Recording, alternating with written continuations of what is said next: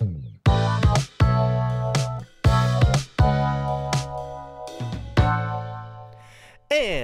welcome back, everybody. This is the Refresh Point. My name is Ben, and as always, I'm joined by my constant co-host, Steve. How's it going?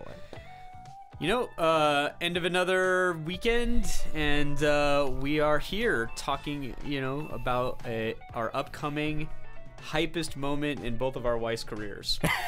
That's right. We're going to Japan, baby. We're going to Japan. Hey, can you hear that?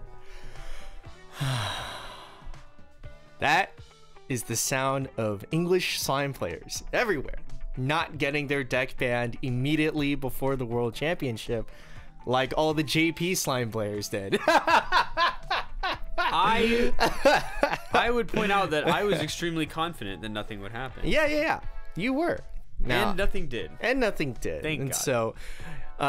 And so before the BCS 2023 World Finals, we're going to have a lighter episode today talking about the latest releases from the Winter Conference and our World's plans, or our Tokyo plans, realistically. We'll dive in right after y'all shuffle your decks, tap or cut. We'll get right into the Refresh Point with some breaking news. The intern got us. Yeah. He got us. Yeah. He did one tweet and we were like, one hint? Nah, only one hint, and that was the play all along. Yeah, it wasn't one hint. Yeah, it was 3-in-1. It was a 3-in-1 deal. So, one really good piece of news from this is if you like Shakugan no Shana. So, we got the sets that were announced in case you missed the Winter Conference. Is the Shana Premium Booster set and 2 different Love Live sets. Love Live, Sif 2 and 10th Annie, right? Or Sif 10th Annie or whatever. Yeah. Important note here, English will have for some amount of time like a kind of unrestricted Yo setup. Yeah, like an interesting one, not because we still don't have all of the cards if I recall correctly. No, not even close. Yeah, so we have something new, quote unquote. Yeah, so they're gonna give it a little something that's gonna do a little bit there. The Love Live is really nice if you're into Love Live. I don't think that those sets are going to be super meta relevant. The Shana one is basically. But yo, with standby, Steve. Yeah. Standby, yo. I mean, it's just. It's like how many times have you stand by to Benny Maru? It's like it's that kind of idea. Nah, okay, but Benny Maru is legitimately useless before level 3. Yo actually does something. True. Yeah, no, you'll just block at level 2, right? And everything will be just fine. It'll be like you got value. I'm just saying it's not gonna propel any new decks into a spot in the meta that it isn't already at. The Shana set is really important because now we have basically the full modernized Shana card pool, so that set will be meta relevant and probably pretty strong, I would say. Yeah. So because none of those old Shana cards matter at all. So basically you take the Dengeki cards and then you add these cards and you pretty much got 100 cards worth of Shakugan no Shana. We did it. Very, very strong finisher. Congratulations. Yeah. Very reasonable rest of the deck. So, yeah, for sure. Very nice Winter Conference news. I was expecting Blue Archive. I believe we will get Blue Archive eventually because Bushiroad does like to make money. So, it would be extremely foolish for them not to. But it was funny that we got like these 2 random Love Live sets after not getting Love Live for a while. Yeah, no, we haven't had a new Love Live set since Love Live Sunshine Extra Booster. That's it. Yeah. That's the last one. That is the last one. So it's been like a hot 7 years since we've seen any Love Live. So I guess the license must have gotten cheap. Good. I mean, I'm sure there were complications that they worked through. Yeah. Good for them. Hopefully, the next announcement we get will be some more of the, the juice, the sweet juice that comes from Japan. The sauce. Yeah, we need some more of their, their meta stuff. And, we're due for another English exclusive. You know? We are. Yeah. Although they do, I feel like they've announced those a lot at the World Tournament itself. Yeah, So, I think for sure there will be some kind of announcement during the World Finals. Like that's almost guaranteed. they've done it every year for like the past. I don't know how many since years. COVID, I think. Yeah. Yeah. Because last year was Guilty Gear announced, and then the year before that was Adventure Time. No. Adventure Time was way back, but that was also Like at a Avatar or Grand something? Finals. Avatar, I think. Yeah. But yeah, we've traditionally gotten an English exclusive announcement at the World Finals. So Yeah, that'll be so we'll good. be looking forward to that. Yeah, my vote would be Avatar 2, but Yeah. And yeah, I was memeing about this on Twitter the other day. They're gonna have to really pull out something for me to want to break out my wallet, because I haven't really watched that much anime. no, me either. And so, like, I'm looking at the release so far. Even though I saw Bocchi the Rock, I was like, I mean, Really? yeah, I didn't really. I don't know. I'm not like super gung ho about. Oshinoko? I didn't watch it. I'm not. Yeah, I didn't. I'm not on that specific idol train, you know. Yeah, I'm not like Shizukata and others getting out the light sticks and dancing to try to beg Bushiro to bring it over. Yeah, or Frieren, like. Frieren. Okay, I would get Frieren. Yeah, I think everybody has that's Yeah. invested time in that show has liked it, so Yeah. I'm gonna watch it eventually. We'll get there. It was pretty good. Yeah. I would get Frieren. I would hope that it would be a good deck, but We don't know yet. We wouldn't know. And besides, We'll know by then. But true. But I guess thinking along the lines of English exclusives, Oh, I'm sure. kind of like not sure what they could bring out that I would be like, oh yeah. Cowboy Bebop. Nah, wouldn't get me. I know. That's because you're I'm just not old enough to understand. Yeah. I'm not young and I don't watch anime. I don't know why I'm playing this game, but you know, here we are. But I was joking the other day. I was like, if they can like go drag StarCraft out of Blizzard's rotting corpse, that you know, I would shell out for a StarCraft set. But that's a real. We're really digging deep there on that one. Yeah, that's a hard cope if I've heard one. Yeah, exactly. So yeah. So we'll see. We'll see. I'm excited. I think it'd be extremely funny if, like, alongside Bridget Brigade stays winning from the Guilty Gear crowd, they finally got a card. For the 8-Hit Wonder promo. If you go to 8 locals from January to I think it's June. Yeah. You get a while. You get a while, and if you go to 8 locals, like monthly shop tournaments specifically, so I would guess it excludes like title cups and stuff like that. You'll get to be able to redeem for a 2-1 pay 2 refresh punch that has Bridget's face on it. We love refreshing here. Yeah. We do. And so the Bridget Brigade gets one single win out of a whole set of losses. But Yeah, I mean, you know, I'll say this: it's a good sign in the sense that, you know, maybe another Guilty Gear set is far off in the horizon. It's far off in the horizon, But- potentially on the way.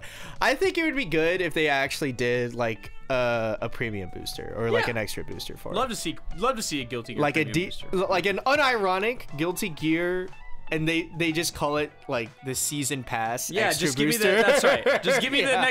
the next round of guys. Yeah. Exactly. Because they already pulled a lot of the base set cards from the Another Story, quote unquote. Yeah. And We so also already have we've some already of the- gone through all of like the story content. So And we have some of the early season characters as well. yeah. And So, so like I think- any extra booster wouldn't necessarily have like, it wouldn't have like more of that story content to pull from like the base set did a lot. It would just be like the moves. So I guess I'm not sure how willing Bushiroad would be to do that sort of thing. It would but be tricky to pull off for sure. yeah. Like art wise. Yeah, for sure. But it would be cool. It would be interesting. It would be funny if Okay. Super like out there like sort of thing, because ArcSys does in fact make Dragon Ball Z Fighter or Dragon Ball Fighter Z or whatever. If they made a Dragon Ball Fighters set, I mean, you can't. Yeah, there ain't no way. That license is a bankrupt Bushiroad. They got their own game. Yeah, they do. They always have. They do. They have. It pre-existed Weiss. Ooh, if for some reason we got a DNF set or a DNF duel set, that would be funny. That'd be funny. I don't think they would do that, or it would work, but it would be funny. Yeah, I've been surprised a few different times by the JP content, just like because some licenses that would be on hard lockdown here in the States they're very available in Japan. So like seeing Disney sets or Marvel sets. No, it's also it was also funny to see that Guilty Gear got an English exclusive set, even though there's definitely just a ripe group of willing Japanese players that would love to play Guilty Gear in Weiss, I'm sure. It's a little weird. Yeah, a little weird. Like, yeah, like I was joking. It's like Daisuke can't read his own cards. Like he wouldn't. Like I don't presume to know whether he can read English. Yeah, but true. But Persona 5 Royal, all's forgiven. Yeah. You hear me, Bushiroad? All's forgiven. Or if we at least got Persona 3 Reload, that would be like, it would be nice. Yeah.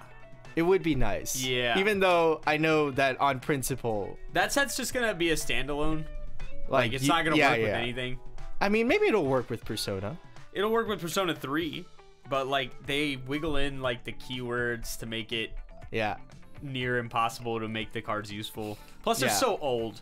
Like, what we learned from the King of Fighters set is that like there's like one or two old busted cards that you can just drag from the like you kick the vault open, you're like, give me that.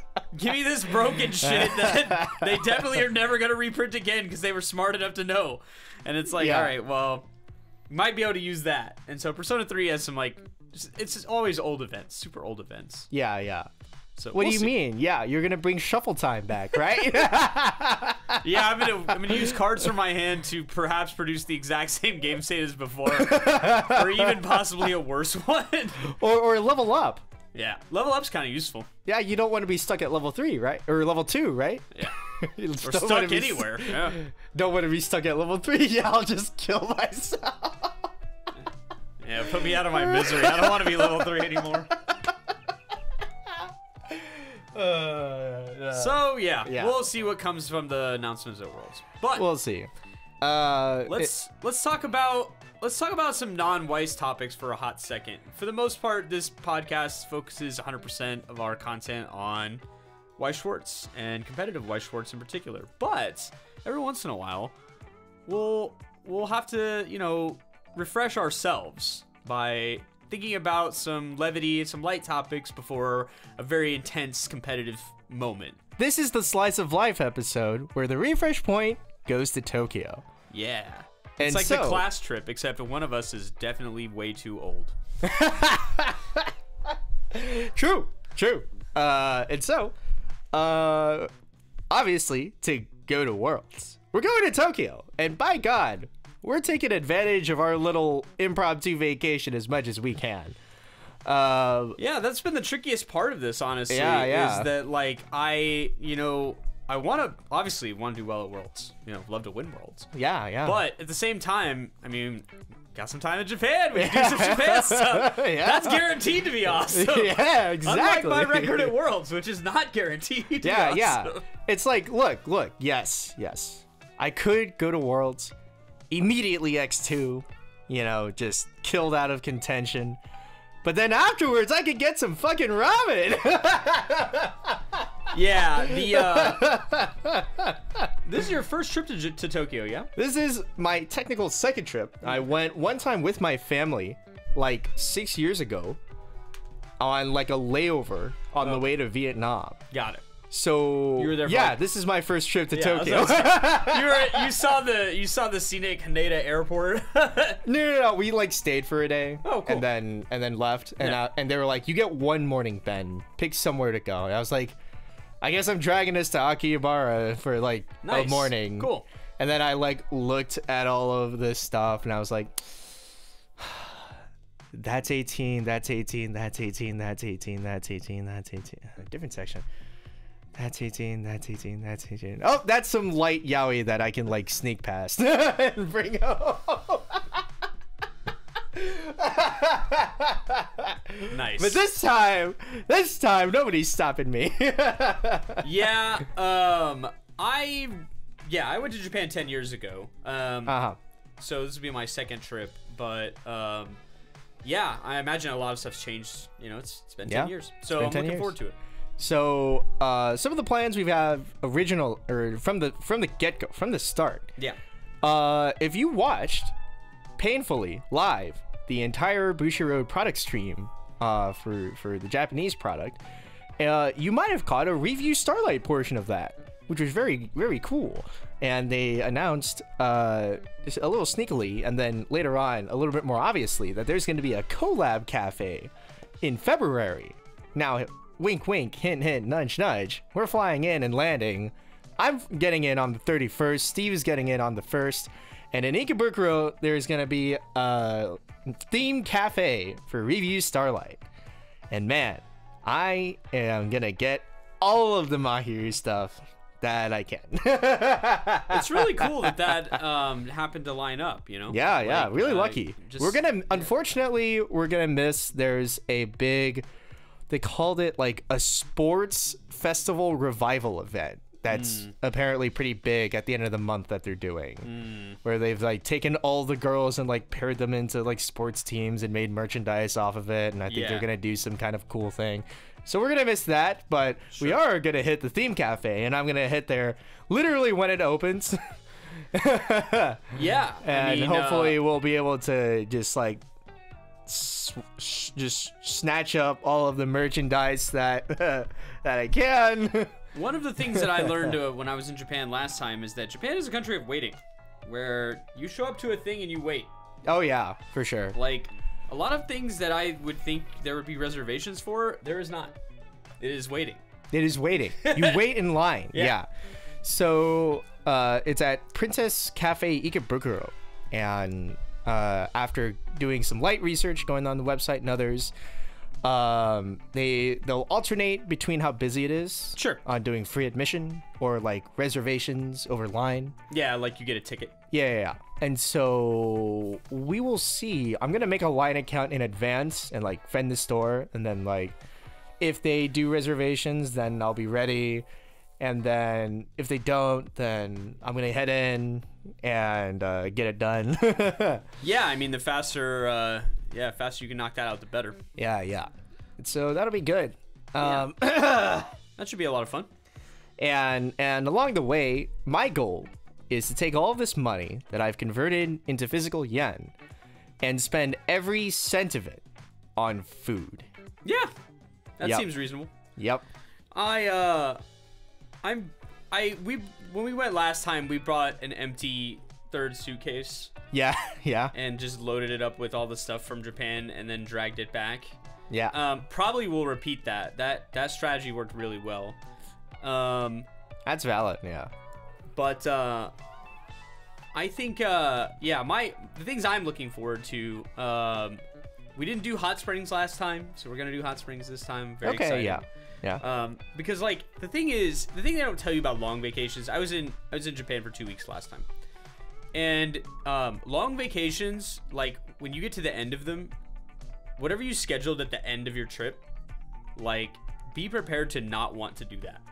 Yeah. Unless you like scheduled breaks, like dead days in between, because like we were so intent on getting as much in as we could, right? So we did Shinkansen. We went to Kyoto for a few days. We we walked everywhere. We saw as much as we could, and then we were supposed to go to Hakone the last time we went. It was like the last 2 days of the trip. We're gonna go there and then come back. And when we got back to Tokyo from Kyoto, we were both just like, the last thing we want to do is take another trip to go, an hour and a half. Yeah. To do that. Yeah. And so we're like, next time. And so this is next time. So Yeah, we're not gonna miss twice. You're not gonna miss twice for sure. And speaking of blowing all of our money on food, you made a reservation for us. We did. Where are we going, Steve? So we're gonna get some authentic Japanese Wagyu from Kobe. And there's, of course, a number of places you can go to get this done. Yeah. And so I chose a place called Ishida, which is in Ginza. And we're gonna go and we're gonna eat Kobe beef as a group. Yeah, this reservation was fucking pricey, eh? Yeah, we won't talk about the exact figures, but what we will say is that if you want to get Kobe and you want to get this kind of experience, you should be prepared to create some new creases in the wallet to get it wide enough to get the money out. But yeah, I'll say that I converted a good amount of cash into yen already, and so after Steve made the reservation and told us all what exactly we were paying, I basically cracked open my wallet and went like, well, here's a fat stack of this fucking yen that I just got. I guess you have it now. Yeah. See. Yeah. One of the few benefits of keeping me around is that I have stable credit and I can just handle this stuff. Being old is useful in some ways. Yeah. But yeah, so I've had it before. Yeah.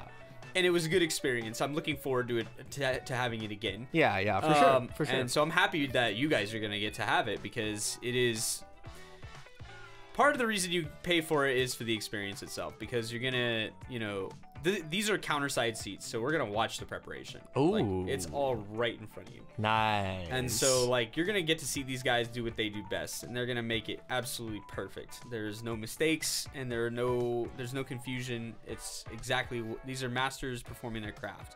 So that's great. Yeah, and so on the opposite end of that, I'm making lists of restaurants for each area that at least I'm gonna be in. I have one set for Ikebukuro, and this is the plan. Basically, after I get settled in and then I go to the theme cafe and I settle that business, I'm gonna be walking around. Yeah. And I'm gonna want some food. Yeah. And I'm not really want to think about it. No. We're gonna look at this list. Whatever's closest in walking distance that looks good, I'm gonna walk there and just eat. Yeah, I'm really down for I gotta hit a few more Japanese specialties that are a little annoying to find here in the States. Obviously, because I live in a major city, I can get access to some of this stuff all the time. Sure, yeah. But I want to get some souffle pancakes. I haven't had those. Souffle pancakes? Yeah, I never heard of that. The Japanese pancakes are like this. They're like huge. No. They're like this tall. No, that's crazy. And so this tall, he says on our audio podcast. Yeah. They're very tall, and so but they're made with meringue, and so when you make them, they're very precarious. It's kind of annoying to make at home. Okay. Yeah. And so all right. there's these super tall pancakes. And, yeah. All right. very, obviously in the Japanese style of bread, everything's very light, very fluffy. That's just how I see. How they I like see. it. I see. So, yeah. Also, getting seafood in Japan, man, you gotta do it because we're gonna do that for sure. You're gonna have the best possible access. Our seafood access here is fucking bad. We're too far from the ocean. It's just not good. And so being right there. So they closed down Tsujiki, right? That's the old fish market. Oh, they closed it down. They moved it, right? Oh, so okay. it's not where it used to be. Oh, okay. And so it's a new fish market. But where it used to be is now a bunch of stalls that sell pre-prepared food. Nice. And so you still go down there because you can see the old market, and then you can eat your body weight in awesome food. Yeah, nice, sick. Yeah, my goal is to eat 5 meals a day. Yeah. I'm not sure how As long as they're small, it's doable. Yeah, we're gonna go for it for sure. There's like a million places to eat street food, like it's everywhere. Exactly, yeah. And then it'll be easy. Almost. Having cash on you is real important because there's like a vending machine in every corner. Yeah, oh yeah, for sure. And it's gonna be cold, so we can get the hot drinks, the vending machine hot drinks. Yeah, absolutely. We could be the anime characters that are like bouncing in between their hands because it's too hot. Yeah. And so there's that. I think we're planning on going to Shibuya on like the Monday after Worlds. Yeah. Do some P5 sightseeing. And then for Steve and I, that'll be pretty close to the end of our trip because I don't know when you fly out. I fly out on the Wednesday. Same. Yep. So we both fly out on the Wednesday after Worlds. Yeah. So I think on Tuesday we're gonna go to Odaiba because you guys okay. We can see the Gundam. Oh, that's the big nice. Gundam place. That's the big Gundam spot. Okay, that would be cool. Yeah. You should go too. Okay, I might. Or I might just, I don't know how I'll be feeling by that point. So I might just then ironically wake up and be like, I'm just going to walk around Tokyo or train around Tokyo and eat food until I can't physically at all. Odaiba's like Manhattan. It's like off on an island. And you have to take there's a specific bridge, Rainbow Bridge you have to take to get over. Interesting. It's very cool. That sounds really cool, and that also puts it like way down on the list of things that I want to do near the end of my trip. Because it'll be like the day before we leave, and so I'm gonna be either I'll want to like go back to Akihabara and like just do like last minute shopping, or I will want to go eat at all of the places that I haven't yet that are nearby, and just eat good foods. Unfortunately, it's a little more compressed than I'd like. My itinerary. So like, for sure. It's gonna be a really busy trip for me. Like that Monday is gonna be action packed. Yeah. So we're gonna go to Shibuya. We're gonna sightsee. We're gonna go to Ginza. We're gonna. But I gotta come back from Hakone. Oh. That morning. Oh. So yeah, fun. Yeah, no, it's gonna be real. It's gonna be real busy. You know, the fun thing for me is that throughout all of this, I'm gonna be experiencing all basically like 3 of the kind of like accommodations that you might get when you go to Tokyo. Yeah. Because I'm gonna when I come in, so I won Duluth, and they were kind enough to give me 3 nights of a hotel room, which awesome. Now, unfortunately, if I'm going to be there for a week, we're going to need about 4 more nights somewhere. Yeah. And so on night 1, I ended up booking out a capsule hotel. So we get to go in the coffin and see how it is to like bump my head on the ceiling, whatever. I've watched it on YouTube. Some of them look like fairly reasonable. Yeah. But man, yeah, it's. I mean, I paid $20 for this night. Yeah, right? You're gonna be in it. You're just gonna be in it, bro. $20? Yeah, dude. Woof. $20. What I will say is having a historically low yen to dollar ratio is gonna be a big winner for you in this trip. Because when I went, it was around 95. Yeah. And right now it's at 68. Yeah. Which is crazy. I might unironically go convert to more cash later, but we're like sitting on it. I'm not sure yet. I always feel like I have to have enough money, but we're not sure. And like the annoying thing is my credit card works overseas, but it's also like, how many times can I actually use it? Yeah, like I said, it was 10 years ago, totally different time. But I found my credit card to be not very useful in Japan. Exactly, right? So we'll see. But yeah, and so we started with the capsule hotel. Then the next day, Bushiro has kindly allowed us to check in to a hotel room. I don't know when the check-in time is. But if it's like in the afternoon, what's gonna happen is I'm gonna look stupid because I'm gonna be carrying around this massive green, like, checked luggage suitcase around the entirety of Ikebukuro while I'm waiting for my fucking hotel to be open and check in. Sometimes, if you go before check-in, they'll stash that for you. Yeah. So it might be at least worth talking to them. Yeah. It'd be nice, but yeah, you know, we're prepared Right. for what will happen. And then after that, I got like a hostel, like 10-minute walk down the way from the hotel, for Post Worlds.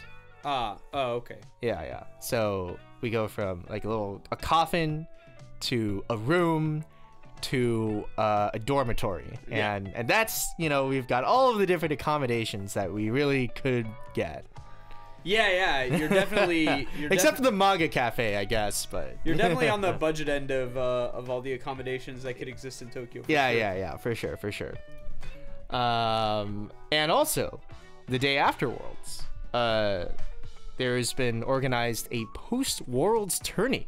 Yeah. To try to get together a little bit more international action between the JP player base and the international player base.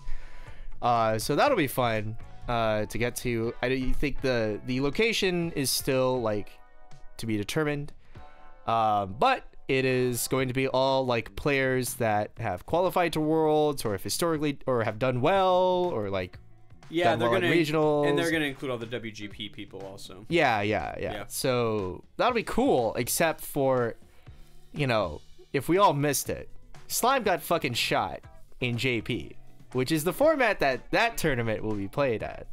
So I don't really know what I'm gonna play for that. Yeah, that might be tough. Yeah, and we're kind of leaning towards just like just bringing in a review deck for the shits and the giggles to just run it down the lane, have a little fun, get fucking like destroyed by some, I don't know, because they also banned Chainsaw Man and Pad, so I don't know what like the good lists will be that will just kill me but I'm sure like they'll declare some effect and I'll be like, word, damn, that's rough.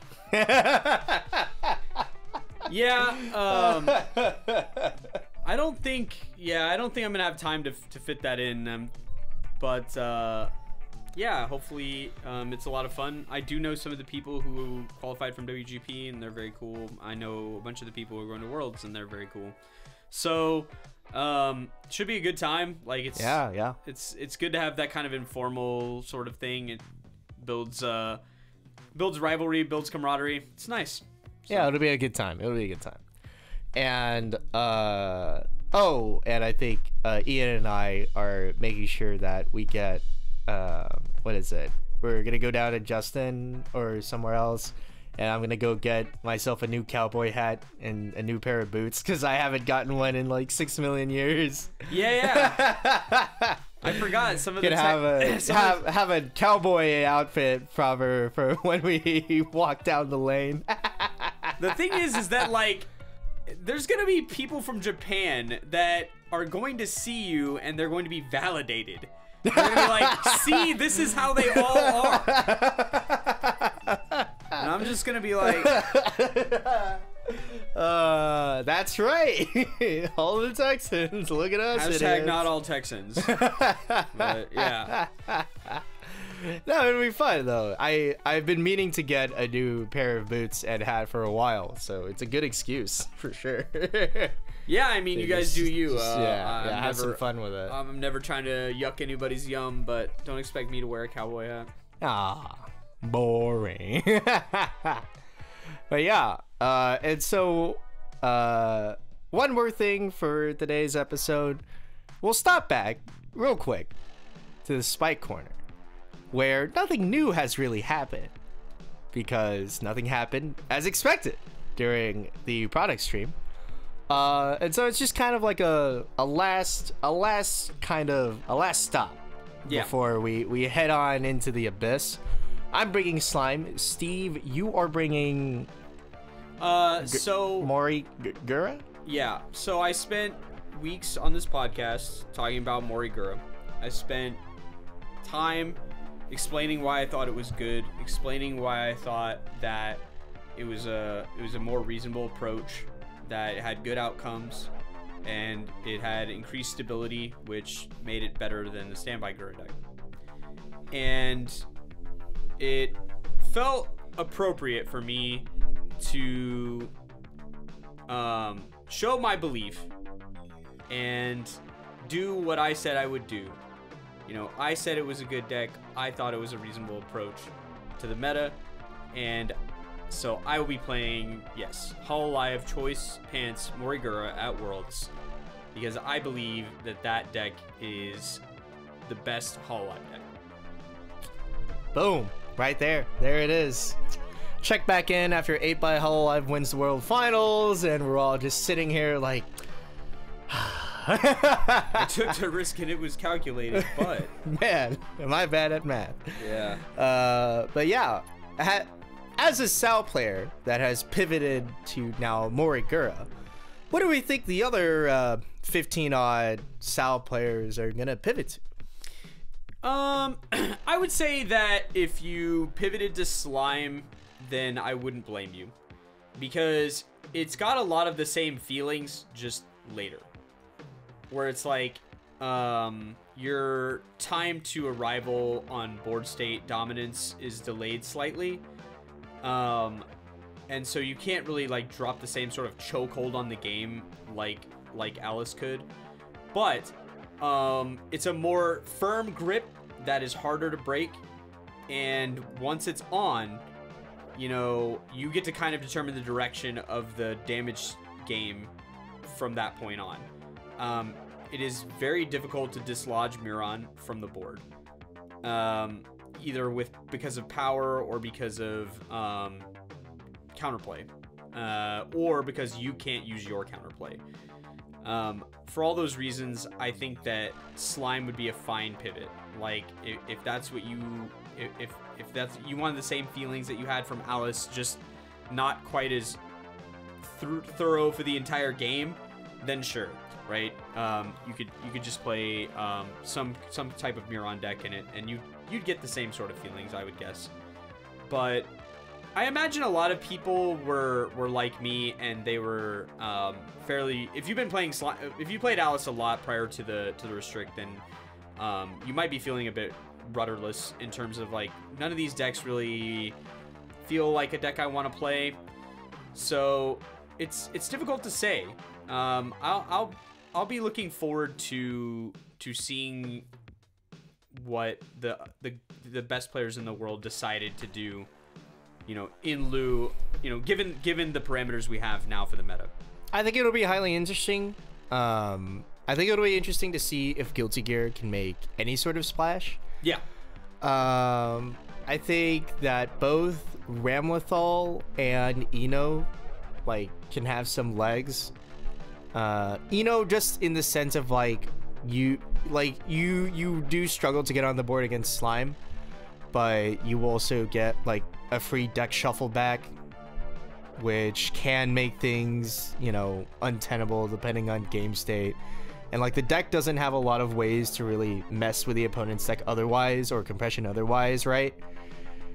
Because you have a Fumio that like costs a lot, and then you have and then you don't have a stock swap, so like compression can become untenable to deal with otherwise. Yeah, it's a bit complicated. The problem with the Eno is that she does give your opponent a free refresh. Now whether that's good or bad is kind of undetermined. Mm-hmm. But also her other effect is costly and weak. So pay 2 burn 2 is that's a pretty tough way to win games. Yeah, for sure. So it's, in my opinion, if you decided you didn't want to play Ramlethal for whatever reason, I'm not sure what that reason would be. Maybe you don't like Ramlethal as a character, or I'm sure there are other reasons. Maybe you don't like packets. You don't like the color green. I'm sure there are reasons. Yeah. But if you weren't gonna play Ramlethal and just play Kai Mei, nah, like Kai Mei, Kai Mei is probably the second best in terms of like end games. Yeah. The Eno just doesn't do anything. Like I refuse to believe that pay 2 burn 2 is gonna get you there. Yeah. In a modern Weiss setting. You know what I think is something that's I feel like just should be played with. Maybe I'm just, maybe I can't deck build. I can't value good enough things. Soul just has to be good enough to try. Yeah, I think so. But like I've seen nobody try it like at all. Like even all the deck techs, it's Kai Mei because that's like the funny one. We can assign cancel, things and restand, and then Ramthal's super cheap and we can stand by her. And Soul, he's just there. He's a real Shoto character. Honestly. He's just got pay 1, ditch 1, burn 4. On play, heal. But then he gets on reverse, pay 2, ditch 1, clock the top of their deck. Yeah, he's he reminds me a little bit of some other finisher. Like burn 4 is just a type of mechanic that like will either terrify your opponent or relieve them. Like either they know they're gonna live because 4s just aren't gonna land in their current configuration, or they are terrified they're going to die because 4s will definitely can land in their configuration. And even and like definitely as well, like pay 1, ditch 1, burn 4 is like a ridiculously cheap. Like, relatively. Burn 4. Relatively. Right? Like climax play, pay 1, ditch 1, burn 4. Like we could, and it doesn't like use the memory like mechanic that like a lot of the other stuff does. And so it's like really easy to make happen for the most part. Yeah. And you even have like the trial deck Soul that can just ditch and grab a climax in case we didn't get the door through our pants from Kai, right? Yeah, it's just a question of if you believe that pay 1, ditch 1, burn 4 is a reasonable mechanic, then why wouldn't you just run Ram? Like that becomes the argument. Because for 3 less stock and 2 less cards in hand, you pretty much get a very similar output. Only the packets are a bit smaller, but in a lot of game states, that's better. Yeah. And so the real question then really becomes, how many of the clock tops can we ever afford in a game? So I believe I mathed it out. So double Soul with double clock kick going in is a 6 stock play. Because you generate the stock in between attacks. Sure. And so it's a 6 stock play with 1, 2, 3, 4, like with a full hand. You would need a full hand because it's like you need 2 souls, a door. Probably if you play another guy, then that's another card in hand, and then we need to ditch 4 total. Yeah. So we need what? 4, 8, 10, minus 3, 7 stock. I thought it was because we played both souls. 4 stocks of souls, 4 stocks of clock kicks, and then 2 stocks of pay 1, ditch 1, burn 4. So that's 10 stocks total, minus 3 from attacking. Yeah. Okay. Yeah. So not an unreasonable play, but now we're down to 5 packets.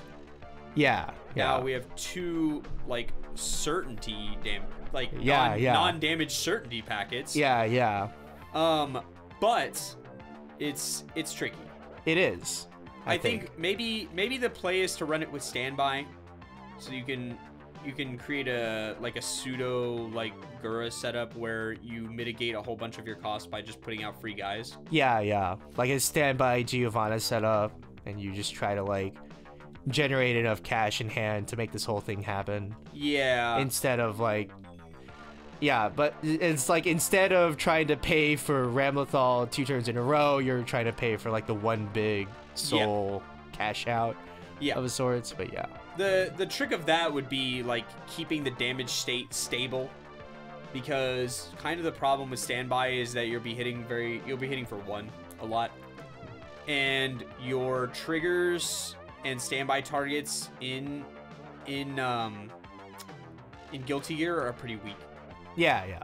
So like Baikon's a great card. Yeah, but that's literally the only thing you'd ever want to stand by.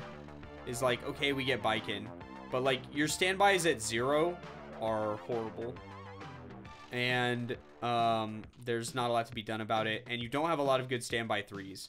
So it's basically going to be like standby for Baiken, standby for Soul, everything else we don't give a shit. No standbys. So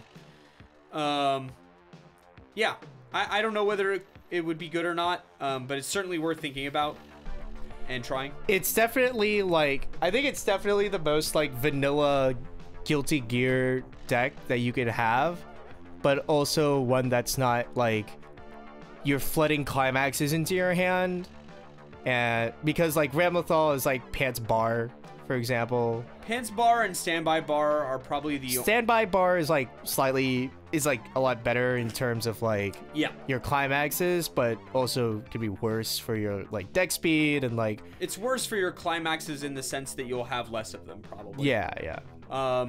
And you'll deal less damage during the game. But if you're playing Ram, you can mitigate that a little with your the Ram familiar.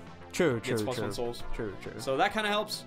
I think Standby Bar is the lower end of that floor, where like you're gonna get more flattened outcomes, but I think they'll just be worse most of the time. Pants Bar I feel like has the highest ceiling, where it's like if you can explode on your opponent with damage, and even if not, you'll always have enough pluses to like be able to make things happen during the turn.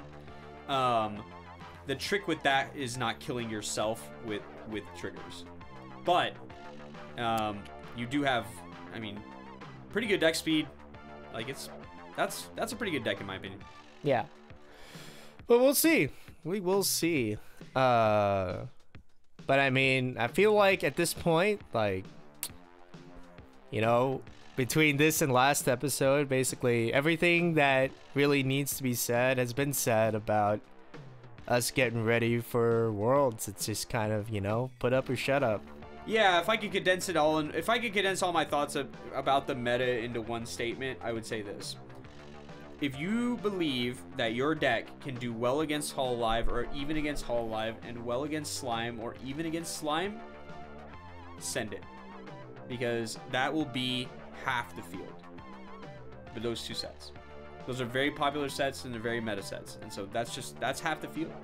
And so if you're weak against Overlord, don't worry about it. Because there won't be that many. It's a difficult deck to pilot, and it's very wonky. So if you lose to Overlord, hopefully we don't run into Overlord. Yeah, that's the thing. Is like at some point you're gonna have to accept the fact that you're not gonna be good against every deck. You're gonna have to take some risks with your deck selection. Unless you're playing Slime. Yeah. So play Slime. Unless you're an idiot like me. No. That's the key thing. Like somebody's been cooking. They've cooked up the full anti-slime deck type, and they're ready to go. And now they're just hoping they run into 5 slimes in a row. And then they're ready. Yeah, they're gonna kill me. They're gonna kill all those other stupid slime players, and then they're gonna run face first into Overlord and die. Maybe, I don't know. Yeah, we'll see. We'll see. It'll be a lot of fun. It'll be very interesting to see the World's outcomes. We will try to record some content there, like whether it's some kind of interview maybe with some of the other players, or just like a little quick check-in update while we're there, or like right afterwards. We can have some fun with it. We might, depending on how well it does, there might be like, here's a little drunk vlog from after a bunch of us went X2 and just like died instantly. Or it'll be like, we're so good at this game. Of course we're so good at this game, you know? We'll see. I don't think we really have the capability at this time to really bring stuff out there and do anything more. There's certainly not enough time like that I would want to try to set up something like that. Because it's like, if we bring our mics and stuff and like our luggage gets fuckered for some reason, then there's like only 4 days to really recover it before we need to fly back anyways. So Yeah, not really worth the stress. We're gonna go try to win worlds and eat good food. Yeah, you might get a little quick and dirty refresh point, just update. Yeah. But there won't be a full podcast, sadly. But yeah. But yeah, if one of us wins, we'll let you know. You'll be the first to know. Yeah. Y'all will know because presumably you'll see it on stream. So there's that. Yeah, exactly. There is that for sure. So yeah. And if you want to see a behind the scenes write-up on this or any other episode upcoming of the Refresh Point, then you can join the 3 crazy supporters over on our coffee page. We have a coffee page, and you can buy shirts handmade by us, lovingly handmade, that will say, you know, I lived Triple Gura and all I got was this shitty t-shirt. We have our order of first seconds coming in hot, so that you can flash the good little going first and impact font and style with our brand new fresh logo on the back. Stickers with the same logo, and we'll come up with other sticker designs as we go along. And as I've alluded to earlier, you can get a behind the scenes write-up of every upcoming episode that we will do from now on, where I will endeavor to showcase some of the behind the scenes workings of how the episode gets put together and what kind of our thoughts were going in and out of the episode. And you can have your name in flashing colors in the credits of our YouTube and an audio shout out, just like right now. Shout outs to Andrew Nguyen, John Caparasso, and Billy for supporting us at the Crazy Supporter tier. If you want to join them, the link is in the description below on YouTube, in the description of our Spotify episode, of the description of whatever podcast platform you're listening on. And so, that's our show for today. So tune in next time after your next deck out. And don't you forget to take the refresh point.